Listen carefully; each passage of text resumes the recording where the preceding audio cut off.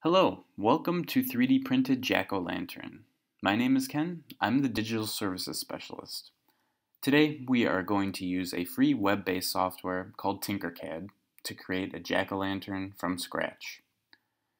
Here is what the finished product will look like. This example is printed in blue, but all of your submissions will be printed in orange filament to give it a traditional look, just like a pumpkin. To get started, let's go to tinkercad.com. If you already have a Tinkercad account, then you can go ahead and click Sign In over here. If you don't have a Tinkercad account, you will need to create one. Just go ahead and click Join Now, and then create your own personal account and sign up with your email, and then complete the sign up process. Once you are logged into your account, this is what your dashboard looks like. Go ahead and click Create New Design to start a new project. First of all, you'll see that this document is automatically titled with kind of a funny name that Tinkercad gives it. You can go ahead and change the title just by clicking that.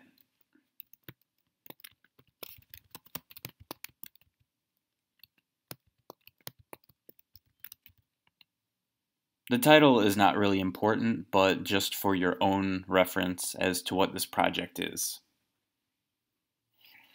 Okay, so as you can see over on the right-hand side here, we have the basic shapes. You can scroll through and see what's available.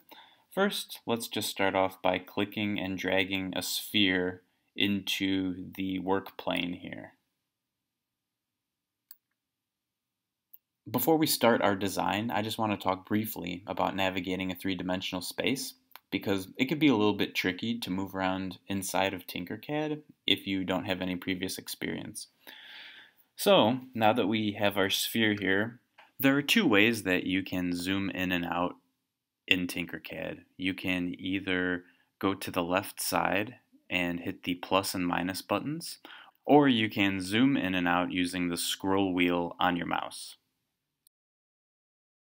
If you want to do an automatic zoom of your object, then you can come up to this tool here, the Fit All in View, and it gives it a nice tight frame for you to see.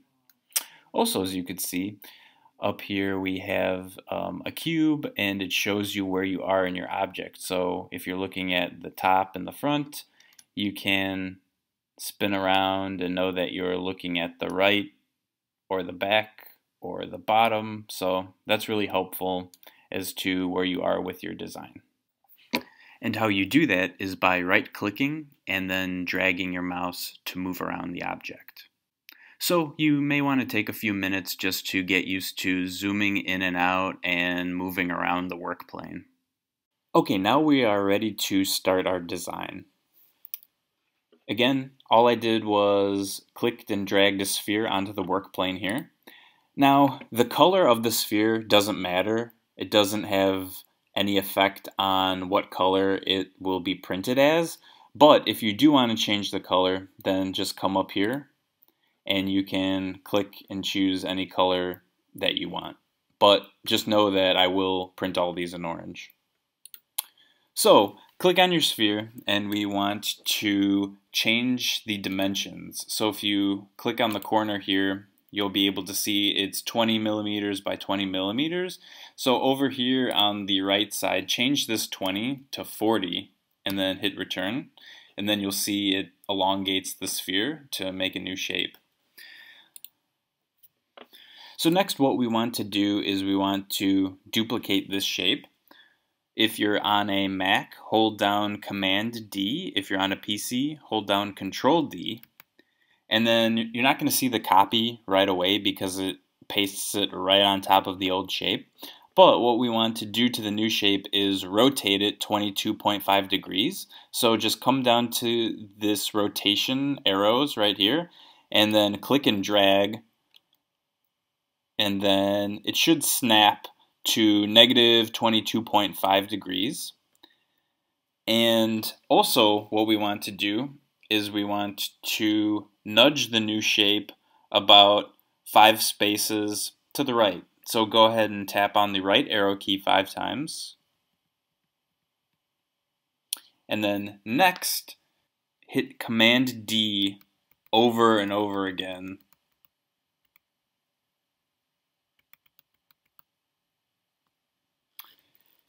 And basically this is what we want the design to look like, a nice pumpkin shape. And so now what we want to do is group all of these individual pieces together. In order to group all the pieces together, you can either just draw a box around everything, or you can do Command A or Control A, and that will just select all of the shapes. We see there's a total of 16 shapes. And then come up to this group tool up here. And then after you click it, then you'll be able to move all of these pieces together. Next, let's raise up the height of this pumpkin to make it taller. You can go ahead and click on the front view over here, and that will kind of give us a good representation of how tall the pumpkin will be. Go ahead and click on this top square here, and then change this 20 to 45 millimeters. And then hit enter, and then we'll see now we have a really nice looking pumpkin shape. Next, what we want to do is we want to add a cylinder shape to the center here so that we can kind of join all these pieces and it will print smoother at the top and bottom. So let's go ahead and go over to the shapes and then pull in a cylinder. And then we want to make it the same height as the pumpkin. So go ahead and click on the top arrow here and then change that to 45 millimeters high.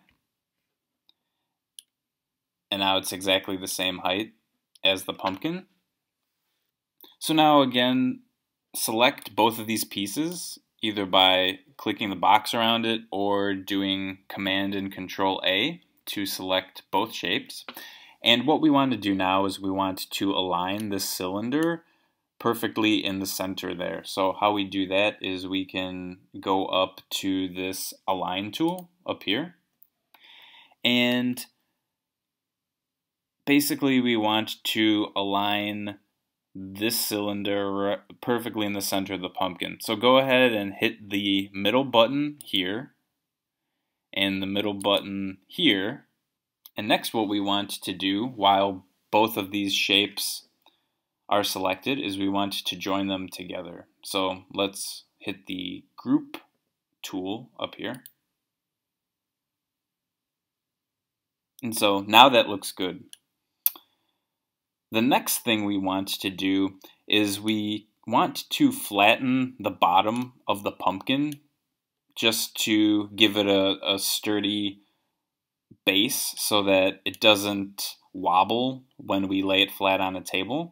So basically what we want to do is we just want to cut off a little bit on the bottom there. As you can see, the pumpkin shape kind of curves, and we just kind of want to flatten that out. So what we can do here is go to the shapes and drag a box, but go ahead and drag the grayed out box. Don't drag the red box here. So let's drag this whole box and then bring it out here.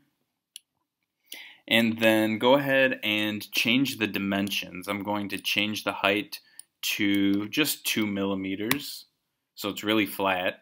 And then for the X and Y dimension, I'm just going to click and drag it out like this.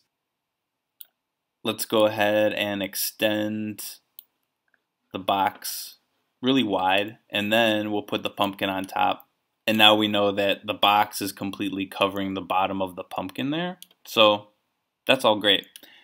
Again, let's select both of these shapes. So I'm going to hold down Command A, and then I'm going to group them again.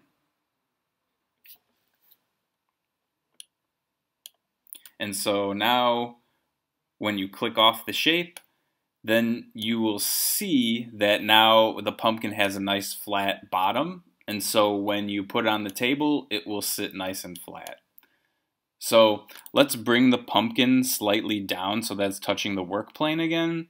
How to do that is just select the pumpkin, and then if you see the black triangle on top, then just click and drag it a couple times until you get to -2 up here. Then you know that it is sitting perfectly on the bottom of the work plane there. Okay, so next I'm going to add a stem to the top of the pumpkin. Click and drag another cylinder out there, and I'm going to change the X and Y axis to be 6 millimeters each. And then for the height, I'm going to make it 45 millimeters, or no, actually 50 millimeters tall, because I want it to be taller than the pumpkin, which is 45 high. And so next, I want to select both of them, and then let's align. I want to align on this axis and then this axis, and then we'll see that the stem peeks through the pumpkin right there. If you want, you could even make it a little shorter than 50 millimeters. But I'm going to now group them together. Okay, so the next steps are to add eyes and a mouth to this jack-o'-lantern. You can do whatever shapes that you want. I'm just going to show you a very basic general face, and then you can kind of go with it and do whatever you want. So for the eyes, I'm going to add triangles, and so this roof tool is what I want to use. I'm going to drag it out here on the work plane. And then I'm going to adjust the size. Instead of 20 millimeters, I'm going to say 10 millimeters there. And then I'm going to duplicate that shape. And then I'm going to drag it out. And it doesn't really matter if it's perfectly lined, but we just want to get a good distance between the two triangles here. So I think that's pretty good. And then what we want to do is let's select both of them, hold down Shift, and then click the other one, and then we want to make both of them holes. And we also want to group them together, so now they'll move together. So let's bring the eyes upwards. Go ahead and click and drag this black triangle there, and now we'll see they are up, and we want to drag them over, and we also want to drag them into the pumpkin, as we can see. So like from this angle, it might look pretty good, but when you rotate it over, you notice that they're not inside the pumpkin actually. So get a good view from the top here, and then just click and drag them backwards, and then they will go into the pumpkin like that.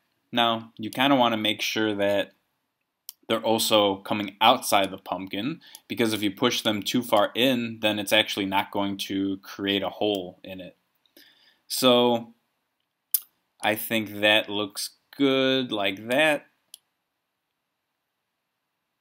So now I'm going to select everything and group them together, and then we'll see that it creates a nice hole, just like a jack-o'-lantern.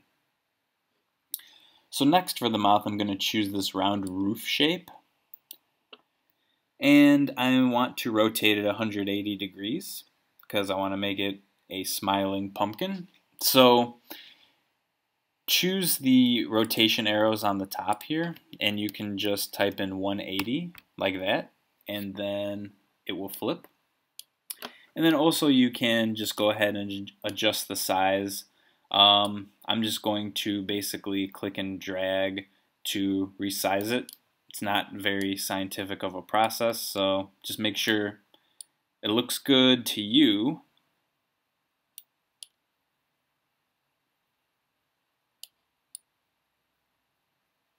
Cool. Okay, so I like the way that looks. I am also going to make that a hole. And then similarly to the eyes, I'm going to click and drag upward. And then I'm going to come up to a top view here, and then I'm going to drag it so that it's actually going into the pumpkin. So now I see I actually want to move it down a little bit, so I can click and drag it downward like that.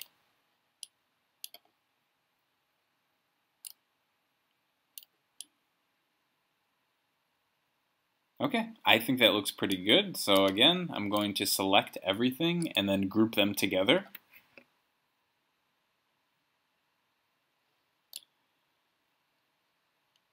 I think that looks great. Now, for bonus points, if you want, you can add teeth to the mouth, and how you would do that is by choosing any shape you want. Let's go with a box tool for a tooth here. And for this one, we don't want the hole. We actually do want the box shape because we want to add the space into that. So let's just resize it. Let's make it a lot smaller here. Once you have a good shape for the tooth, then go ahead and pull that upward and also bring that back into the mouth like so. And this part may get a little bit tricky, so you're going to want to zoom in here. And actually, I want to resize it like so. And I want to pull it up again and then rotate it and move it. So, I mean, this part is not really necessary, just if you want, bonus points for yourself, you can, position it like so. And so I'm just going to do one tooth, for example. And like everything else, we want to group it at the end.